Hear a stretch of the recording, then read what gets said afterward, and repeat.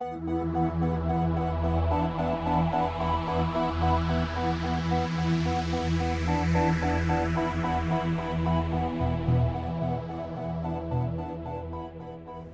fascinating thing about the internet is this concept that it connects each and every one of us to everyone else.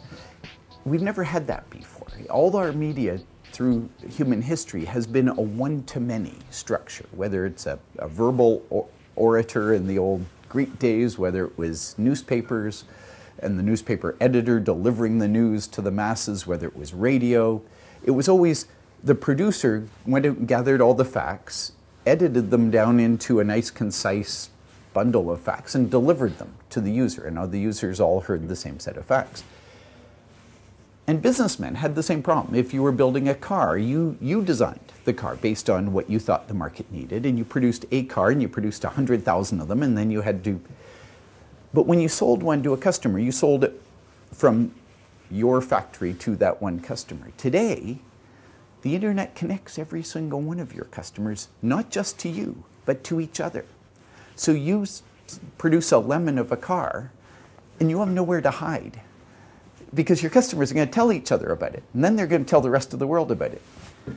And so it's actually a fundamentally healthy thing from a consumer point of view. It's a hell of a burden from a businessman's point of view, because it's no longer good enough to convince the world you have a better product for them. You actually have to have a better product for them. Because if you don't, they're all going to find out about it soon enough, because they're all going to tell each other. And conversely, if you do have a better product, suddenly, you have these businesses that grow like Topsy. One day you've never heard of social networking, and the next day Facebook and MySpace are worth billions of dollars.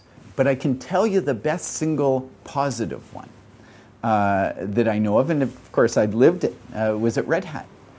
And at Red Hat, this is in very early days when Mark Ewing and I were still operating out of our spare bedrooms. And yet we won a major industry award for the best operating system, best server operating system anywhere from this major technology publisher.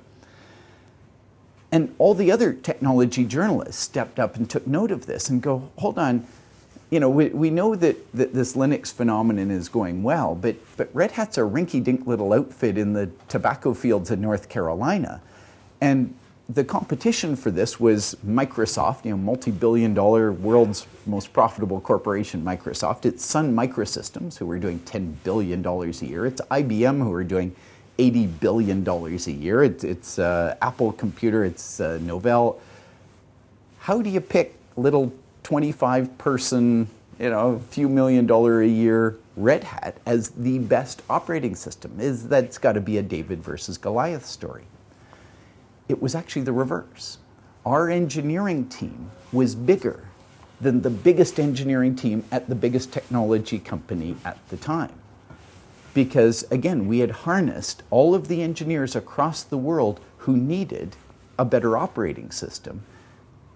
And by giving them away all the code and giving them away the right to make modifications to the code, we had a bigger engineering team than even Microsoft or IBM could afford to assemble, and yet there were only 25 of us down in the tobacco fields in North Carolina at the time.